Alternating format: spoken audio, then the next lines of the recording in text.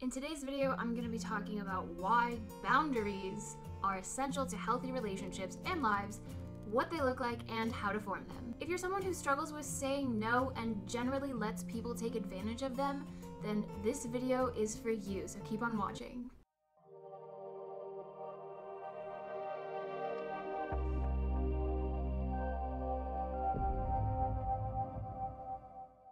What's up guys, Savannah here. If you've never seen my face before and you're into learning about holistic health and wellness, then start now by hitting the subscribe button and don't forget to ring the bell. I put out new videos each and every Thursday. If you're a returning subscriber, hey, thanks for coming back and joining me in today's video. Love you so much. But if you are new and you don't know me, like I said, my name is Savannah. I am an APTA certified personal trainer, degreed chemical engineer, and your holistic health guru.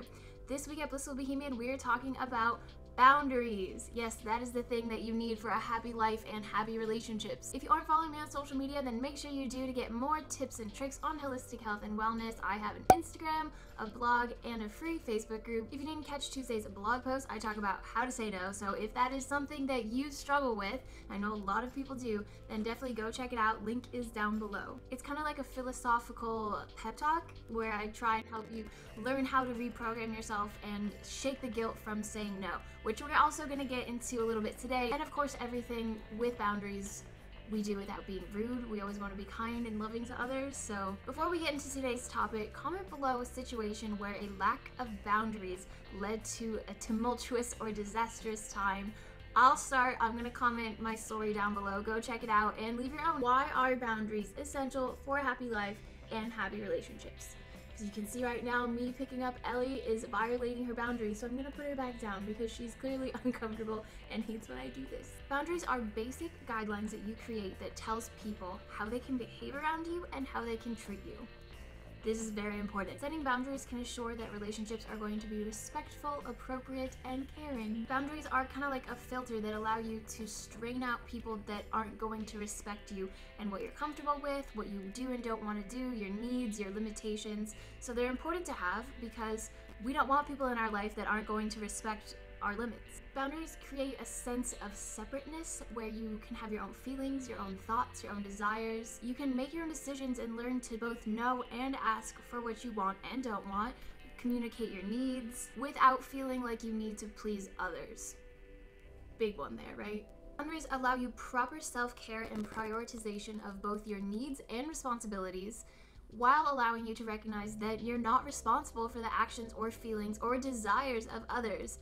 This then prevents you from overextending yourself, which if you're someone that struggles with boundaries, you overextend yourself a lot because ultimately other people's problems are not your problems. You're just responsible for yourself. And you know, maybe if you have like a pet, I had to throw that in there because someone's gonna be like, well, there's sometimes when you're responsible for more people or things than yourself, like if you have a kid. Yes, we're talking here about like consenting adults though. Boundaries also help set realistic expectations. So you're communicating where the line is, where it is drawn in the sand, and therefore you're not forming resentment when someone's making you uncomfortable or going too far on something that you didn't communicate. And of course, boundaries create safety. They create physical and emotional safety by keeping out what's uncomfortable and can be harmful. So what do boundaries look like? There's many different types: physical, emotional, sexual. Some examples of boundaries include saying no to the things you don't want to do or don't have the resources to do, leaving situations that are harmful to you, being aware of your own feelings and allowing your feelings to be different than others, prioritizing self-care, communicating your thoughts, feelings, and needs, pursuing your own goals and interests, sharing information gradually based on how well you know and trust someone, knowing that it's not your job to fix others, allowing others to feel what they feel even if it is negative like anger or sadness, and not allowing it to sway you from your boundary, alone time, only eating until you are full, not taking on more than you can handle as it pertains to responsibilities and work. So how do we form boundaries? There are basically 5 major steps here, and the first one is the hardest if you are someone who struggles with people pleasing and not having boundaries, and that is letting go of guilt. You have to realize that it is not your responsibility to make others happy, to make them feel a certain type of way,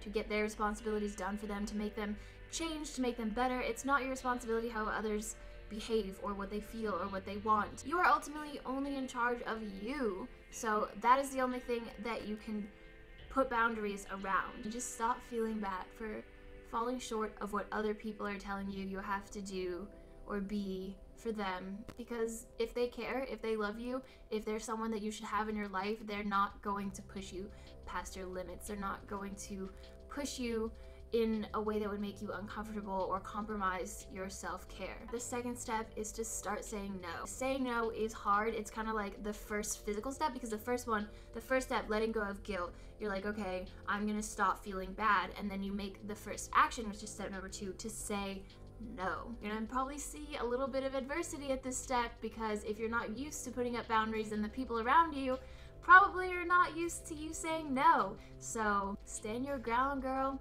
Stand your ground. More on that in the blog post down below. Go check it out. Step number 3 is to then ask for what you want. Communicate what your heart desires. You can do this. I believe in you. Step number 4 is to let others do for themselves. I and any giver, empath type person out there knows that this is the hardest step, to not want to step in and do things for people when they're falling short on their own. But it's not your responsibility to fix people. It's not your responsibility to even help them. Like, yeah, you can be nice to do that, but it's not your job. And step number 5 is to have a plan B, because people are going to cross your boundaries. They're going to violate them. Ellie is violating my boundary right now by getting into all my stuff. When somebody violates your boundary, you need to make a call on how to respond. A great thing to do always is step away, take a breath, and evaluate how they violated you, where the boundary was, and what that says about your relationship with them. Do they value you? Do they respect you? Is this someone that you really should be having in your life? Let me leave you with this. The only people who will get upset about you putting up a boundary are the people that don't respect you and the people that benefited from the boundary not existing. Keep that in mind, girl. Thank you so much for watching. Give this video a big thumbs up if you liked it. Subscribe if you haven't already. If you want to learn more about how to live a natural and all-around more amazing lifestyle with your health, then I would love if you came to the Bohemians Facebook group. It is free to join. It's an awesome place to stay motivated and inspired on your fitness and health journey while learning more, because knowledge is power. Link is down below. Be sure to click one of the 2 videos on the next slide to continue learning more and having fun with me. Thanks again for watching. Have a blissful day. It's my new sign off. Came up with it myself. It's not that creative, but I figured I should stay consistent with something. So have a blissful day, okay? Love you so much. Thanks for watching. You're amazing. You can say no. You can put up those boundaries. You're only responsible for yourself. Other people's stuff is not your problem, okay? Bye. See you next Thursday.